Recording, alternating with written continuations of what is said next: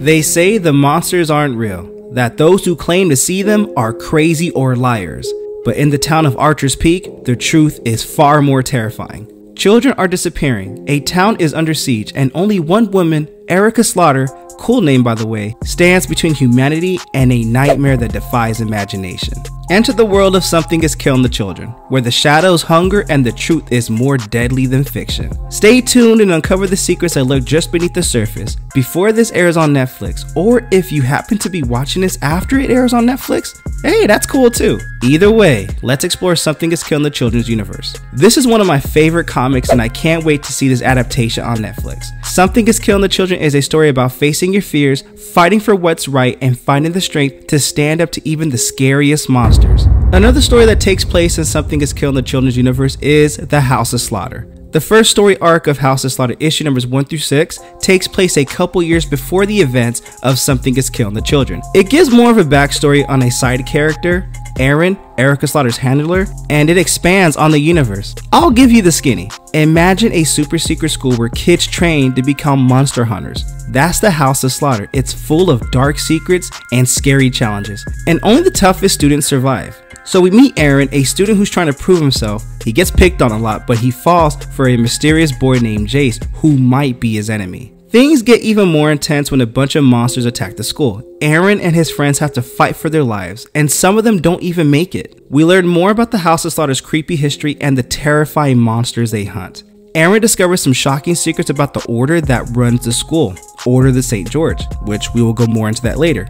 He starts to question everything he thought he knew. In the latest issue, a little boy named Bait, who has no arms, has to fight a bunch of monsters all by himself. It's super intense and sad, but also really brave with the kid. You think you can handle the House of Slaughter? Here are some chilling details that have been revealed so far. The House of Slaughter's history is shrouded in mystery, but it's clear it has existed for centuries, dedicated to hunting and killing monsters. The order that runs it has a long and bloody history with many gruesome practices. Students at the House of Slaughter endure harsh training to become monster hunters. They are pushed to their physical and psychological limits, and many don't survive. The House of Slaughter holds many secrets, including the true nature of the monsters they hunt, the origins of the Order, and the dark rituals they practice. The Order has been known to conduct unethical experiments on both humans and monsters. The full extent of their research is unknown, but it's clear they are willing to cross any line in pursuit of power.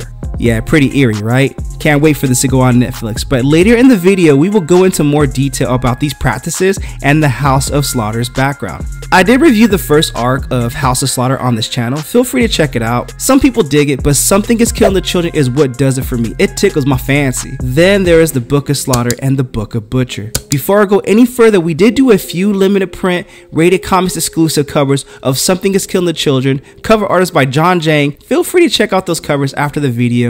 We also did a Book of Butcher limited print rated comics exclusive, limited to 500 in print cover as well. And you gotta admit, it does look pretty cool, doesn't it? Now let's get back into the content. Next we have the Book of Slaughter. Book of Slaughter is a double-sized one-shot that takes place in the world of Something is Killing the Children. As the series has grown and branched out, we have learned little things about the secretive Order of St. George and a few of their houses around the world. This is a book that puts more of the world into perspective for us. I would not recommend it as a jumping point, but for the reader who has become fascinated by the premise of the books, this is a terrific addition to add to your collection. The story opens in winter, around Christmas time, and we see Maxine, a white mask, sitting in her room looking at a bloody black mask. I promise we will go into the details what the color masks mean, but now the twins, Tybal and Paris, barge into the room to mock her about a decision she is considering. The bloody black mask is Aaron's, and the twins reminisce about how fun it was to tease him in front of the younger children.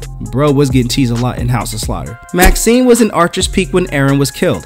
Cecilia, the head of the white mask, asked Maxine to ride with her back home. Maxine is keeping Aaron's mask as a souvenir even though she did not know him well. Cecilia talks about the differences between the white and black mask, and we learn that she originally was a black mask herself. The white masks, she explains, must be able to shrug off individual deaths and remember that they work for the collective purpose. A black mask does not have that luxury. They need to be able to care and to care deeply. She believes that Erica will not return to the House of Slaughter, and she was their sole Black Mask. But a house needs a Black Mask in order to survive. You'll have to read Something is Killing the Children series to get the full context why Erica Slaughter denounced the House of Slaughter. But we did cover every issue of Something is Killing the Children on this channel. Feel free to binge, a brother don't mind. Maxine does her research. She convinces Benny, an Azure Mask, to dig up Erica's hunting information.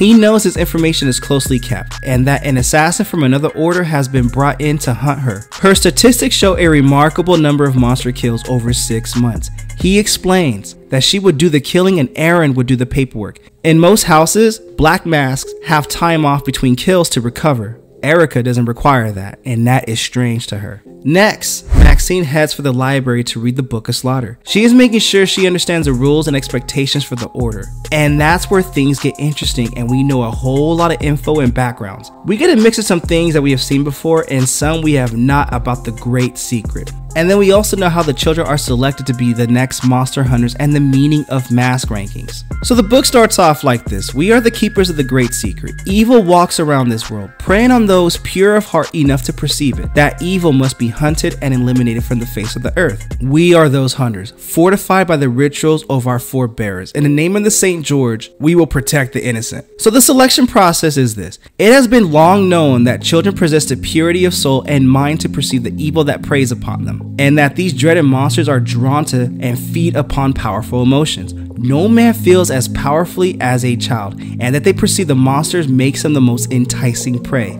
In the early days of the order, the first hunters would take the rare children with the instinct to survive a monster's attack. And what makes it even better is the children have managed to injure or kill the monster that threatened their life. But in the modern world, those children are too rare to fill their ranks. Instead, orphan children such as Erica Slaughter are tested and sorted based on the traits the order deems best suited for the life of a hunter. These children have a coldness to them so that they will not be needlessly burdened by the death they must witness. Once selected for induction, they must test who they really are, that they may understand their inner strength so they can best survive the house that has selected them. Then there's their totem. This is the most ancient and arcane of all traditions in the Order of the St. George is keeping of the totem. It's an object of powerful significance to the child selected to join the order. Most often a remnant of the child's life before being orphaned, bound to the essence of a powerful monster. The object must have been loved by the child for the binding ritual to take effect. Without that protection, the starved monster bound within the totem might break free and feast upon its jailer. So the children to the order will spend their life working in symbiosis with the monster within their totem. As they train, they will learn many secrets of the monsters, and they will shape their monster into the aspect of themselves. As they take on many of the attributes of the monsters itself, this partnership is sacred. And if severed, many hunters do not survive. Once a hunter has died, the totem is retired and the monster inside is destroyed. It is notable how few of these monsters resist their own destruction, as if their will to survive ceases upon the death of the human to which they were bound. So we know how these children are selected, but how are they initiated? This process is called the Sacrament of Initiation. The first sacrament of St. George, a child must first abandon their family name and previous identity, swearing themselves to be a member of the order. Then, to test that they have the inner strength to pursue this life,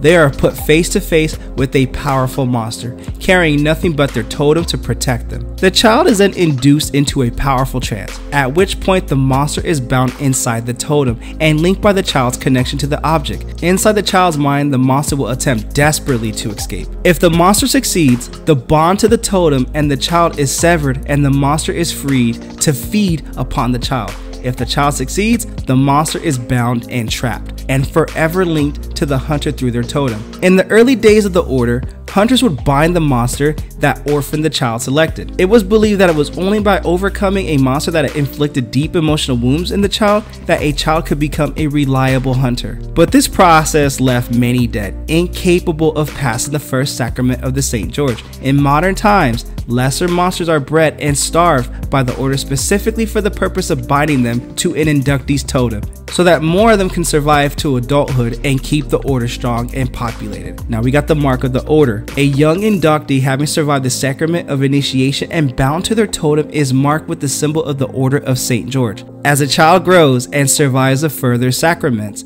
the mark is repeated in the same spot, signifying a renewal of the young hunter's commitment to the order and recognition that once one is a member of the order, they are a member for life. Now they go through training and the hunter learns how to fight. The mask color of the recruit is dictated by which branch of the house recruited the child. So in Erica Slaughter's case, she was recruited by Black Mask Jessica. They are given training in weaponry, hand-to-hand combat, and strategy as they learn to work in tandem with their totem. So the White Mask. White Masks are typically the largest branch of each house, requiring the most recruits. They are packed hunters trained to work together as a unit to bring down the largest monsters the Order faces in its work. Black Masks are the lone hunters of the Order of the St. George. They are trained to be self-sufficient in the field, capable of taking down a monster without a house assistance. The training is more rigorous, lonely work, and the heads of the Black Mask branch work diligently to only pick those suited to the solitary life required of them. Now, some of these masks have teeth and some of them don't have teeth. And the way they earn their teeth is after killing a fully formed monster, a young hunter is given a new mask, bearing the teeth that mark their elevation within the house and their status as an apprentice under their superior.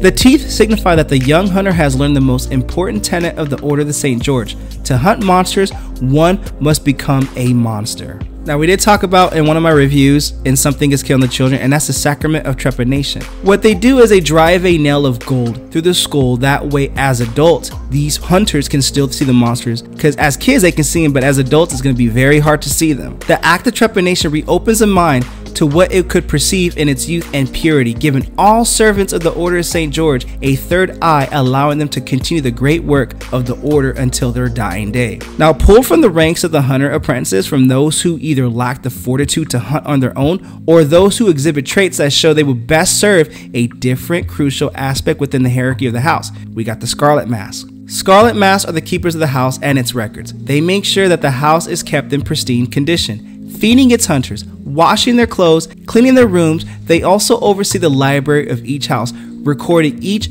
hunter's missions and documenting the different classes of monsters the hunters face in their work, so that the house can learn from its past mistakes and rise above them in the future.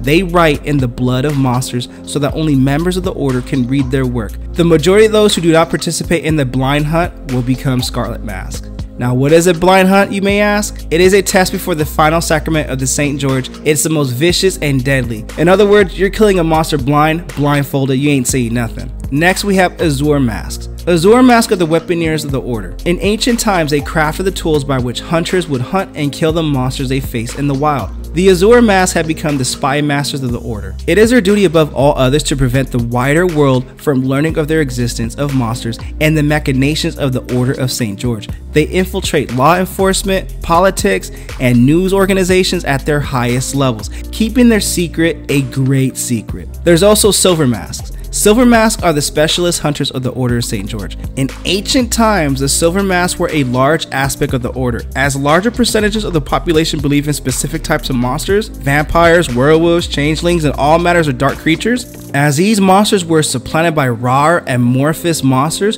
formed by baser fears, the Silver Mask work became less plentiful and fewer hunters made the decision to ride up to the position. As it stands, each house must have at least 2 Silver Masks, a master and an apprentice, to keep the tradition alive. Next, we got the Emerald Masks. Emerald Masks are the highest class of monster hunter within the Order of the St. George and require the most training. They are the dragon hunters. There are 2 ways to earn an Emerald Mask. One requires being chosen to train as a Silver Mask, rising to the status of master at that rank, then undergoing years of training at the Great House of St. George. The other requires finding and killing a dragon in the wild. Dragons are born from mankind's most primal and powerful emotions, and most form in societies with a deep cultural belief in dragons. There are few dragons left in the world today, and even fewer Emerald Masks. Then you have the council. Each house within the Order of the St. George is overseen by a council consisting of the most senior members of each branch of the house to make certain decisions to make certain that no unnecessary conflicts arise between the different mask colors. Should a house have any within their ranks, seniority is the primary judge of who is admitted to the council, but occasionally an exceptional member of a branch is given the seat at the table over its most senior member. If agreed upon by the full council, each council is overseen by the head of each house, who bears a ceremonial gold mask, and it's given the title of the Dragon. Now, speaking of the Dragon, in the early days of the Order, only members of the Order of St. George who achieved the status of Emerald Mask were given the sanction to start their own house and take the title of the dragon. If the central tenet of the Order of St. George is that one must become a monster to hunt monsters, it followed that only one who has killed dragons could take the title of dragon. In modern age, the rules have loosened because dragons just don't exist like that. I mean, they do, but very few. So upon the death of a house leader, the council puts forth a name from within their ranks of who they see fit to rule them. If granted the role of emissaries of the great house of St. George, they rise to the station of Gold Mask and are bestowed the title of the dragon. So now we got the house. Each house within the Order of St. George oversees a geographic region as determined by the great house of St. George. Within that region, they hold the responsibility of maintaining the secret of monsters' existence, the elimination of monsters, and the maintenance of their house and their members. Should they fail, the charter of the house can be revoked and its hunters must either forswear their house and join another, or they would be hunted down and eliminated like they would do if they were hunting down a monster. Each house is permitted to develop its own rites and customs as long as it holds to the 3 sacraments and fulfills its responsibilities. Now here we get an idea of which each house of slaughter and the great house is located at, geographically speaking.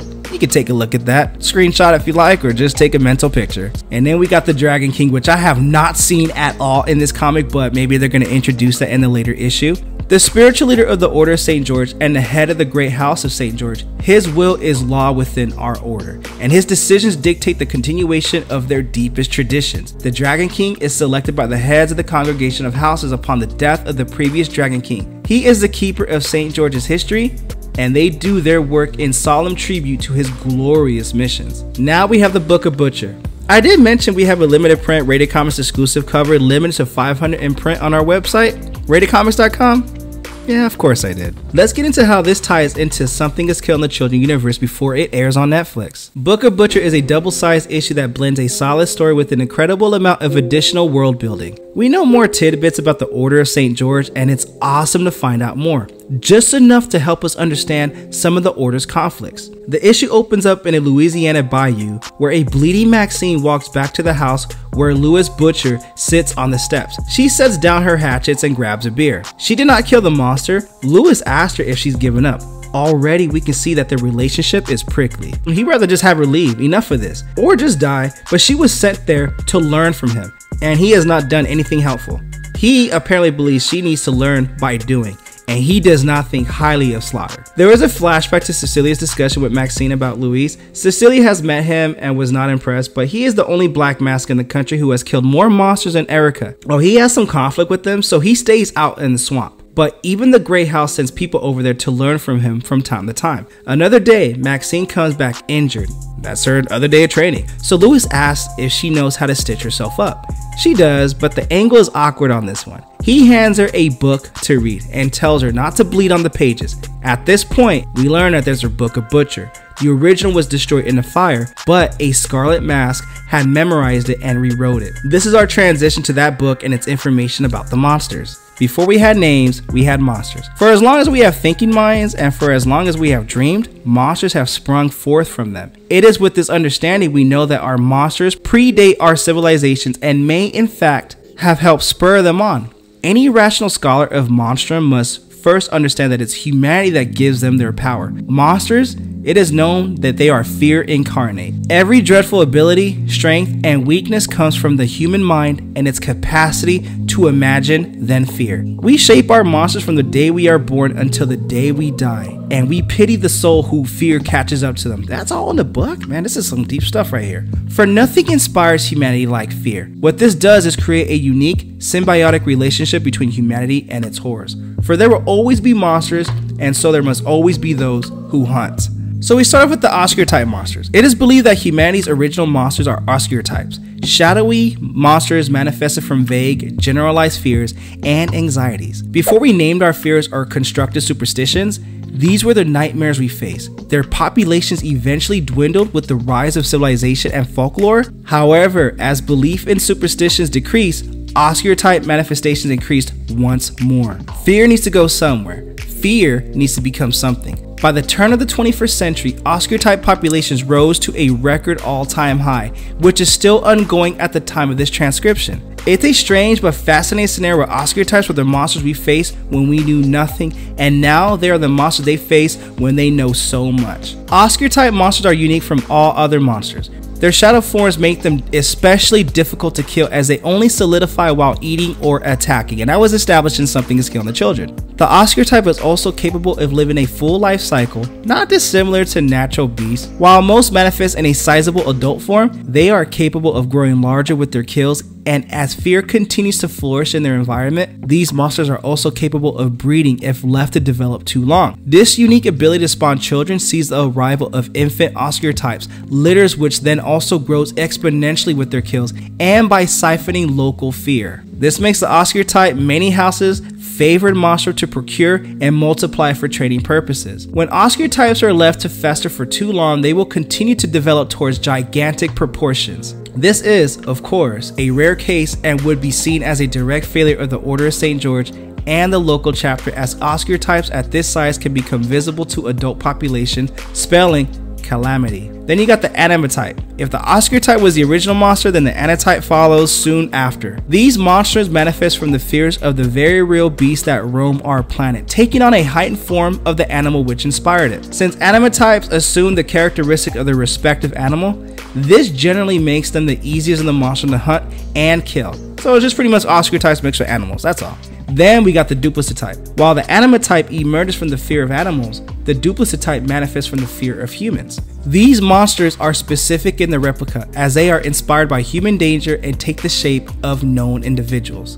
Duplicate types are also highly reactive in nature and can take on various human forms across their life cycle. The most dangerous of their qualities may be their ability to improve their replication with every kill. Their initial imitations often emerge shifty and incomplete, but the duplicate type is capable of honing their image and developing human biology until the replica is near identical. At this point, the duplicate type begins to gain the ability to communicate, which is no doubt a worst case scenario for the Order. The most common of the duplicate types take the form of known relatives or acquaintances in a child's life whom they fear. It's not rare for a child's abuser to suddenly be duplicate type, taking on even deadlier form. A hunter's first step must then be a sufficient background check into any victim's history of abuse.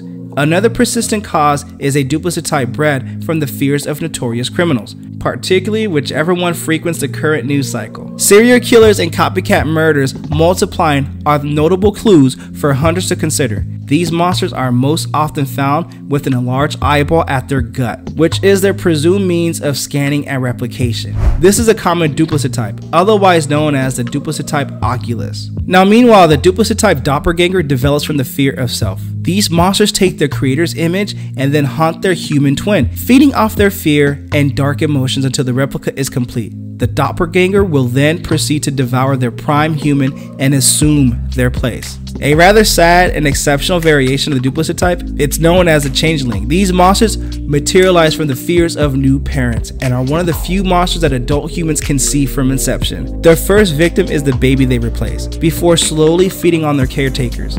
To this day, not much is known about changelings and more research must be done. I know that was a lengthy video, but that is pretty much Something is Killing the Children universe explained between Something is Killing the Children, House of Slaughter, Book of Slaughter, and Book of Butcher. And by the way, don't forget to check out ratedcomics.com for some really cool exclusives and our Something is Killing the Children exclusive, not to mention our Book of Butcher exclusive. So now you understand the Something is Killing the Children universe before it airs on Netflix, and I hope you enjoyed the content. Now for more videos like this, and if you like the content we're throwing up, you know what to do. Like the video and subscribe to this channel. Also, this video is sponsored by coffee, so if you'd like to buy your boy a cup of coffee, link in description or donate to the super thanks. But the greatest compliment you guys can do is by liking this video and subscribing to Rated Comics YouTube channel. Thank you again for watching. Until next time.